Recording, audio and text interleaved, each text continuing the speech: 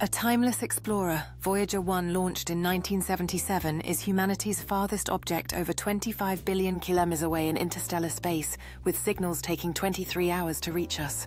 Its initial mission was to study Jupiter and Saturn, revolutionizing outer solar system knowledge. Remarkably, it still transmits on 1970s technology. It carries the golden record Earth's time capsule, with playback reflecting the era's electronics like Sony.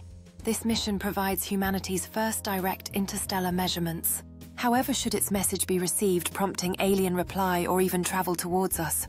That's what Stephen Hawking warned about, fearing they might act like foreign invaders. Voyager 1 continues its journey, a beacon of human curiosity in the vastness of space. Its enduring mission inspires generations, reminding us of our place in the universe. As it ventures further into the unknown, Voyager 1 remains a symbol of human exploration and ambition. Every signal it sends enriches our understanding of the cosmos. Voyager 1's legacy is felt not just in science, but in the hearts and minds of those who dream of the stars.